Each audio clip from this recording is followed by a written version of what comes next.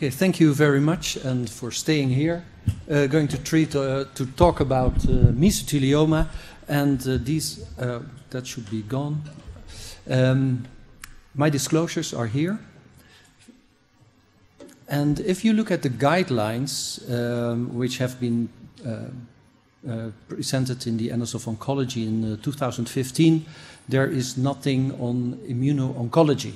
And this is something that really is hot in this treatment now. So what we have until last year is that chemotherapy has been the standard. We have multi-modality therapy, which is still experimental. There are two studies, the EORTC 1205 and the MARS-2. We have immunotherapy in first line, second line, and of course there are new drugs. So if we first look at the combination modality studies, the EORTC has just started a study in which pleurectomy decortication is being tested. And since it is a randomized study, it was thought to have induction chemotherapy 4 courses or after the pleurectomy decortication 4 courses of chemotherapy. And this has a reason. We also want in Europe, for all the centers that participate, that the surgeon who does a pleurectomy decortication is really doing the same in Brussels, in Amsterdam, in London, or in Italy, wherever. In the UK, the MARS-2 study is there that enters patients who were not progressed after 2 courses of chemotherapy, and then they will have 4 more, or they will have a pleurectomy decortication. And I think that the data from these 2 studies are very important to see which way should we go with surgery and the pleurectomy decortication in the future. If we look at immuno-oncology treatments, I will first a little about the background, the CTLA-4 and the checkpoint inhibition, then we're going to talk about second line, combos and first line. If we look at the ASCO, what has been published there was a paper on the PD-L1 expression of immune cell infiltrates and the genome-wide copy numbers. It must be clear that the mutational load in mesothelioma is not very high. It's about the same as in breast cancer. So it's right in the middle. If you look at this paper, 330 patients, 29 patients were analyzed, and there was an expression of PD-L1 in 42% of the cases, and only 10% had more than 50%. So this gives you an indication that maybe immuno-oncology treatment in mesothelioma cannot be that effective if we think. There was also not a correlation between the genomic alterations and the PD-L1 expression. The first study that has been performed, a very large study in second and third line, was the Determine study, in which the checkpoint inhibition by tremelimumab was tested in a 2-to-1 randomization.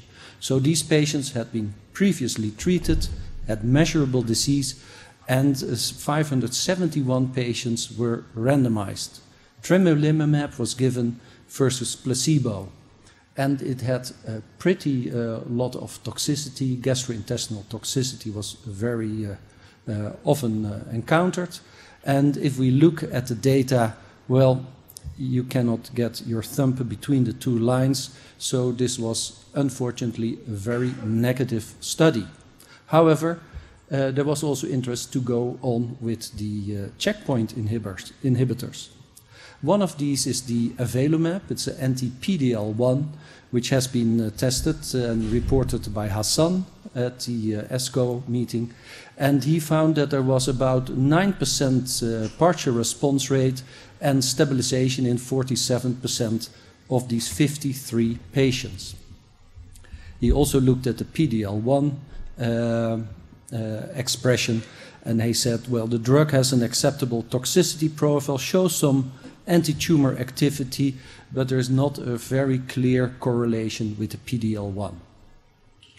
So for the second line, we have a number of studies, NIVOMES, Initiate, MAPS2, that's the French study, and the ETOP Promise Meso. And for the first line, there's a DNEM study and the BMS study, which will start, both will start pretty soon.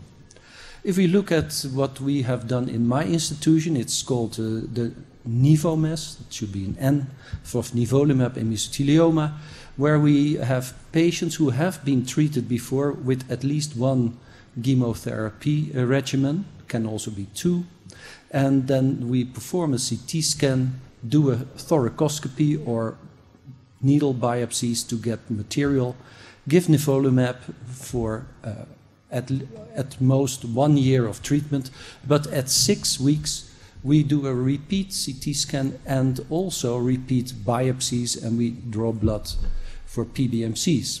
We looked at the primary endpoint, that was to have an increase of 20% disease control rate to 40% at 12 weeks, and of course we look at overall survival. The study has just been ended and has been reported at World Lung. Of the 34 patients we entered, we found that there was a 24% of partial responders at that time of 12 weeks, stable disease in 26% of the cases, so a disease control of 50%, and the remaining 50% progressed within this time. Toxicity was very acceptable in this group with this single agent therapy, but the progression-free survival in this pre-treated group was 3.7 months. This is a swimmer plot, and it's a very busy plot, but it also allows you to read on who is failing. So you can see the blue bars are the epithelioid type, the green ones are the mixed type, and the red ones are the sarcomatoids. And the black dots mean that the patients have already died, and the yellow diamonds indicate the CT scans that were showing to have a response. So we do have a group of a number of patients who can be treated for a long time, but the majority, of course, are progressive or have deceased within about 6 weeks. 24 weeks. This has led us, since we finalized the study, to the Initiate study, where we combine ipilimumab and nivolumab, and it's the same setup as the NIVO-MES study. But now we said, if you're adding something more, you want to have the disease control to be much better. So disease control at 12 weeks of at least 60%. So now we have chosen for 3 milligrams per kilogram of nivolumab every 2 weeks and 1 milligram per kilogram of ipilimumab, but we only give it 4 times every 6 weeks apart. And we do the same translational research. Another study that has been reported on the World Lung by Hedy Kindler was the pembrolizumab study in mesothelioma, which is about the same. The patients were, if we look more in detail, in a bit better condition than we had in our NIVO-MES study, but they had also been treated previously with chemotherapy. They were treated with pembrolizumab, 200 milligrams, flat dose every 3 weeks until progression. And the data that she presented was indeed 21% had a partial response and 59% had stabilization of the disease, with a progression-free survival now of 6.2 months, which is, of course, pretty promising. So in unselected patients with malignant mesothelioma, it seems to have a robust activity, and now part 2, which is an extension of this phase 2 study, is being executed in the United States. Another study is the ETOP, the Promise Meso study, in which patients in second line, so after progression of the disease, are randomized to receive the pembrolizumab in the fixed dose every 3 weeks, or a dealer's choice of chemotherapy, which can be gemcitabine, vinorelbine, in 2 different doses. And of course, also translational research is performed here. The aim is to find a hazard ratio of 0.58 as far as a hazard ratio can be applied in immuno-oncology treatment. For the first-line treatment, there are two interesting initiatives in the immuno-oncology field. First of all is a study which will be run in 4 countries in Europe, including the UK.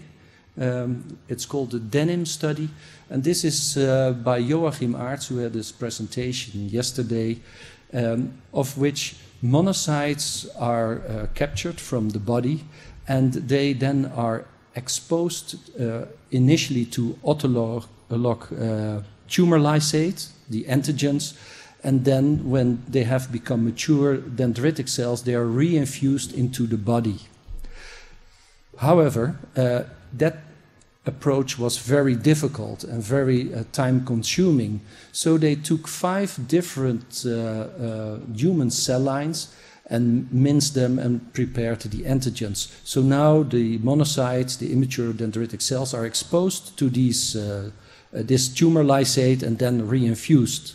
And you can see it's in the Netherlands, UK, Italy, and Belgium, and France. And we need 216 patients to give this treatment after the chemotherapy in a maintenance setting. You can also expect the BMS to knock on your door if you're in a mesothelioma center, because they have the idea to start the Checkmate 743 study, which will compare in the first line cis-PEM versus Nivo, as I've shown you in the Initiate study. However, they want to continue the availamap in this case until progression. Now, from a financial point of view, that's very interesting, but from a toxicity point of view, I don't know if we are able to keep that up. It's a multicenter study, 600 patients should be entered, and already I believe there are 2 or 3 patients entered. If we look at what the new other avenues in mesothelioma are, this nintedanib, CRS207, ADIPEC, antibody drug conjugates, and BAP1. A very interesting phase 2 study has been reported where nintedanib was added to the standard of care, and these findings with it's called the LUME-MESO trial, which showed that compared to placebo, there was almost a 4 months gain in median progression-free survival, as is shown from these curves. So this is promising, and they are now entering a phase 3 study worldwide. The ERTC is also starting the 8112 study, the Nemo trial, in which nintedanib is being tested as a maintenance in patients who have been treated with 4 to 6 courses of chemotherapy. And they should be still in good condition, have no signs of progression. Now, the study is not yet open, but we hope within the next 3 months that this will be available. The primary endpoint is also a gain in progression-free survival, and the PI is sitting here in front of us. Another interesting approach, which seemed very promising, was to use Listeria monocytogenes and to couple this to mesothelin to get a sort of way to introduce the mesothelin, this Listeria compound that would be able to go there as a magic bullet, and then because it's double deleted, it would not be able to duplicate itself, and would also not home to the liver to give its toxicity there. But when they started this drug, when they started this study, they found out that in a pancreatic tumor setting, the toxicity was high, and it was not effective at all. So the company has now halted this study approach. Looking at another type, of approach is the arginine deprivation in mesothelioma cells. We know that especially in the sarcomatoid type, arginine succinate synthetase is lacking, and if you would then reduce the level of arginine, this approach would lead to very interesting results. It's a phase 2/3 study, and the study is called the Atomic Meso, and it's now being rolled out over Europe, and I don't know if they are also going to do that in the US, but it's Peter Slosserek who is leading this. Another approach is the antibody drug conjugate. That's anitumab rafdenzine, where you target mesothelin, a protein on the cell membrane, and to some extent on the normal pleura, but not in other organs. So you could couple then your targeting device with a toxic substance, as we yesterday heard, a sort of warhead, and then you could home to the mesothelioma cells, and when it's uptaken in the lysozymes, it will break down and will give its toxic effect. So it's starting with a phase 2 second-line study, and the comparator will be vinorelbin, and 210 patients will be required. Finally, BEP1, which is a very interesting approach. Also in mesothelioma, we know that it can function as a tumor suppressor, regulating target genes in transcription, cell cycle control, and the damage repair, because it's a BRCA1 associated protein.